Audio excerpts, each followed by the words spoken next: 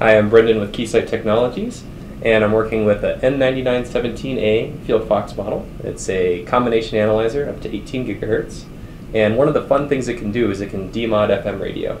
So after using it to do your measurements, if you want to just relax and listen to some music, you can go in and set it up for that.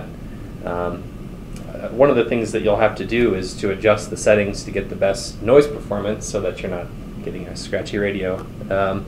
You can hear, if I go in right now and just turned on the demodulation, you're just going to hear some static because it's not set up for any of the right stuff here. So the first thing you can do with this is you can go in and set the attenuation to the minimum, and already you can hear the sound starting to get better.